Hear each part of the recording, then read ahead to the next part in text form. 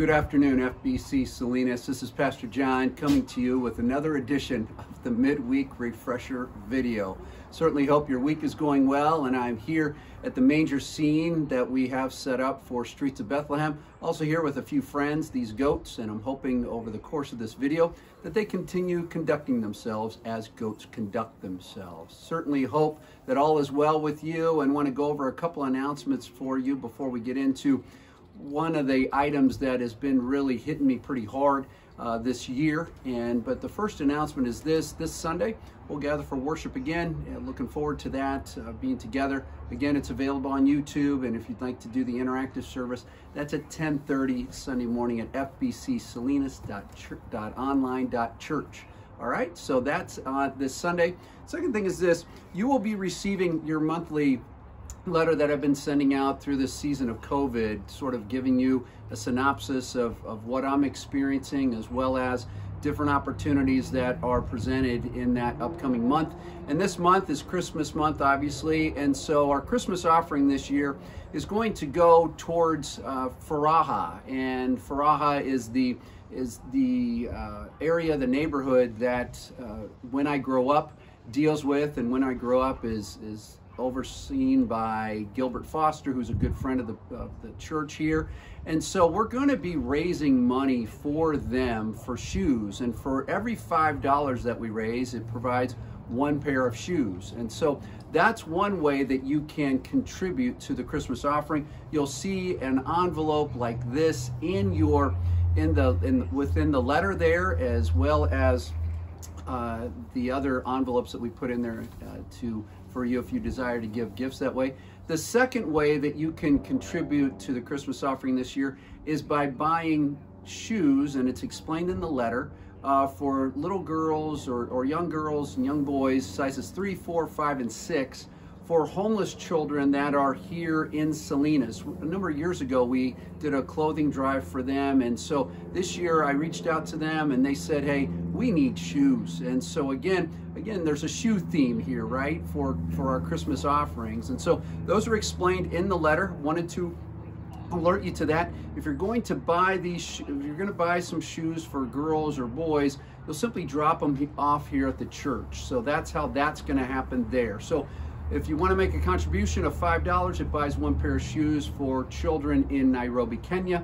If you'd like to purchase a new pair of shoes for people here that are homeless children here in Salinas, you'll drop those off here at the church. There's also an opportunity for you to express some appreciation to the staff like you do every Christmas season. So wanted to alert you to that, and hope that all's going well there. Streets of Bethlehem this week, and it starts this evening. We're looking forward to how the Lord is going to use this. And what's interesting is, just months ago, we were wondering if we were even going to be able to do this. But because of flexibility, people said there's a way that we can make this happen. And that word flexibility has hit me pretty hard in 2020. You'll notice I'm wearing a Steelers jersey, and the reason why I'm wearing a Steelers jersey is, as this is being filmed, there is, for the first time in NFL history, a football game going on. The Steelers are playing the Ravens. The NFL has had to be flexible. I confess to you that I struggle with flexibility. This whole year has been nothing but being flexible about this or being flexible about that. And in the midst of it, it drives me crazy. I'll just tell you that right now. And oftentimes I wonder how Jesus dealt with being flexible. And we come to this passage in Luke chapter 9, where we read these words: as the time approached for him to be taken up to heaven, Jesus resolutely set out for Jerusalem. He was committed to getting to Jerusalem. From this point in Luke's gospel to the end, you'll see Luke will drop these different city names in there, and every city is a little bit closer to Jerusalem, because Jesus resolutely set out for them. And he sent messengers, this is verse 52, and he sent messengers on ahead who went into a Samaritan village to get things ready for him. But the people there did not welcome him, because he was heading for Jerusalem. When the disciples James and John saw this, they asked, Lord, do you want us to call fire down from heaven to destroy them? I always crack up with their response to this. Is you talk about being inflexible. These guys said, listen, This is where we need to go. We're going to get there. And if we have to call down fire from heaven, we're going to make that happen. But yet, Jesus' response is this. Jesus turned and rebuked them. Then he and his disciples went to another village. Jesus understood flexibility.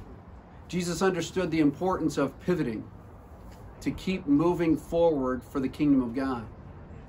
As we do Streets of Bethlehem this week, it occurred to me that Mary and Joseph from the very beginning had to be flexible. They're weary from that travel. They show up in Bethlehem longing for a place to be open, and yet they had to be flexible enough to end up in a manger. God works through flexibility. And one of the lessons that he's taught me this year is to be flexible. And I got to tell you, it's December 2nd, and I'm still struggling mightily with being flexible.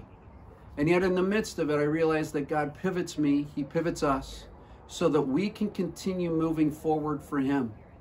I invite you this week, I invite you this month to participate in being flexible with God, allowing him to maneuver in your life, leading you forward to him so that you'll understand more fully just who he is and how good he is. I love you. I'm praying for you. I'm grateful for you. And I invite you to join me as we seek to be the flexible people that God calls us to be throughout our lives. God bless you. Have a great rest of the day. Bye-bye.